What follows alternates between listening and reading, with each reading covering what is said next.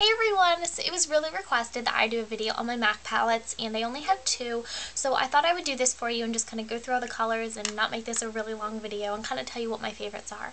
So let's get started. I have two palettes, and the first one is just kind of a basic neutrals, and the next one is a miscellaneous. It really has no theme or anything really, just a bunch of shadows. I prefer to get pans, first of all, because they are cheaper, and second of all, it helps me to have them in a palette to kind of visualize what would go well together, to kind of see what reflex complement each other in each shadow. So that's really important to me, and it is saving money. I have only one shadow that's not in here that I really like that I haven't depotted, and this is called Tissue Weight, and it was from an old collection, and this is a really pretty pink. But I'm going to try to not to talk about the limited edition ones because you guys can't get those, but pretty much everything in here is a regular. So the first color that I have, which is like my highlight color, and let's see if I can get this out, is Dazzle Light, and this is one of my go-to highlights. It's really pretty and it has a really pretty shimmer. Sometimes it's a little too shimmery for me. It's extremely pigmented. You won't be able to see a lot of these on my arm swatch just because they are all kind of neutral colors. The next one is my favorite eyeshadow, and this is Brulee from MAC. They're all from MAC, so let's stop saying that. This is just a kind of nude color. It's matte. It's very, very pretty. It is like identical to my skin tone, but I actually found a dupe for that, and that is the Wet n Wild color in Brulee. So you don't have to get that, spend $11 on a MAC to get the same color. So that's right there. This one is my favorite eyeshadow. Basically, it's Femi-Fi or Fem-Fi, I have no idea how you say it, but I depotted it and put a tag on the back and a magnet. This is my perfect highlight color. It's limited edition, which sucks. It's just not overly glittery. Yeah, you can't see any of these on my arm. It's gorgeous. It has like kind of yellowy undertones. I just love it so much. As you can see, I'm almost out of it, which makes me really sad, but I'm using it sparingly. The next one is Naked Lunch, and as you can see, I love that one too. This one is a really pretty for all over lid. It has a really nice sheen to it. It's not really glittery. It's just kind of like a pink iridescence. You can't see that either. And the next one is another one of my favorites, and I've been using this a lot more lately. This is one of my newer shadows, and this is Just, and it looks like that. It's very similar to Naked Lunch, but this one is more of like, it's creamier, if you can see that. And then the one after that I have is All That Glitters, which is kind of like a browner version of both of those, but it has the same sort of sheen to it, but it is a little bit darker. As you can see, it's kind of more of a tan rather than a pink. The next color that I have is Kid, and this is it's like a matte. I think it's a Velux actually. But it looks like that. It's really pretty for an all-over crease, and then with a darker outer V. Can't really see that. It just adds a lot of definition to your eye, and I really like to mix it with the next one that I have in here. And this is Soft Brown, and I believe, no, this is just a matte. And this is like a more orangey, it's on the middle finger there, color that you can use like all over in the crease. And like I said, I like to mix them together, and they look really good together. You can see them right there. The next color is a staple in a lot of my looks, and this is Brown Down. It looks like that. It's just a flat matte brown, and this I believe is also a Velux.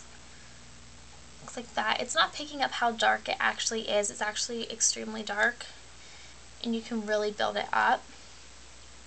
It's like that. It's very, very gorgeous. I love this color. It's really, really great for like outer V and then smoking it out underneath. This is an excellent color for that. The next one is also a newer one that I really love, and this is Sable. And I would describe the color as kind of just like a brown with a golden sheen.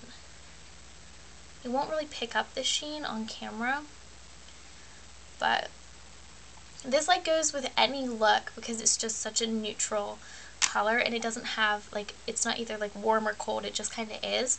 So it goes really well with a lot of things, and it's shimmery, but it's not glittery. So that's very workable. The next one is my namesake, which is Woodwinked. I love this shadow. It was like my first favorite MAC shadow. And it's just like a gold, and it looks so pretty in the crease, and just like an all over or right underneath the eye for a pop of color. This is gorgeous, and I love it. It's just like the perfect gold. Sorry, turn my light off. My bracelet doesn't get in the way. It's right there. The next one is Twinks, and this one is just as gorgeous. I feel like that's how I'm describing all the colors, and this probably won't be helpful. I really like that this has plum undertones to it, and I like putting it over top of like a matte or flat brown, and it just gives a really nice like smoked out look. And it just looks like that. My camera like isn't picking up the iridescence. It's probably also because I'm being washed out because I'm like in front. Can you see that? That was like the most awkward place to swatch it. Hold on, let me swatch it somewhere else. Swatch it on the back of my hand. You can see it's right there. And it just, like in different lights, it just looks different, and it's really pretty. The next one is Satin Taupe. On a lot of people, it looks brown, but on me, it looks gray. And I pair it up with more gray tones because of that. But this is a color that looks different on everybody. But it's very, very pretty. As you can see, it looks like more gray. Like everyone says it's a brown, but I don't think so. The next one is Print. And this is such a great color. It's like a matte gray with a tiny bit of glitter in it, but like not chunky glitter, and the glitter doesn't even show up. But this is great to just put right in the outer corner, and it just brightens up the look so much. And it's not that hard to work with either, surprisingly, because it is kind of like a weird consistency, but when you blend it, it's really blendable. And the last one in this palette is Carbon, which is a matte black. It's very, very buildable, which is what's good about this, and it's great to use as a liner. As you can see, it's just a black, and it doesn't really swatch, but you have to really build it up, and that's good because you don't want just like black, like all of a sudden. You want to be able to build that color up. So out of my neutrals, if I had to pick my favorites, it would probably be, like, I guess I'll pick top 3. It would be Brulee, but I would recommend going and getting the Wet n Wild one because it is a dupe.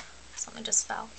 And then for my favorite highlight, it would be Femme Fille, but you can't get that anymore. And then I would say Woodwinked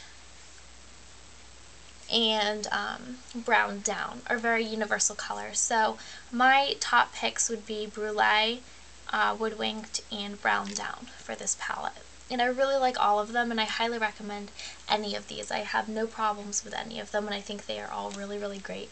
And you can create a lot of looks out of them. I mean, it's endless. So that would be my neutral palette. Next, we have my miscellaneous colors palette, and there are some in here that I don't like. So I'll just kind of show you again. The first one is Gesso, which is just a matte white. And I've actually been using this on my face to kind of highlight. It's just a flat white, you know, nothing really special about it. I don't say I regret buying it, but when I bought it, I thought I would be able to use it more than I actually do. I barely ever use this, so I really wouldn't recommend getting it. Like, not many people just put white on their face, but it's a good color to have to, like, mix with things and to blend things out. So definitely, not a bad shadow, but there's really not that many uses for it. The next one is Samoa Silk, and I really don't like this shadow just basically because of the color. It is a Velux.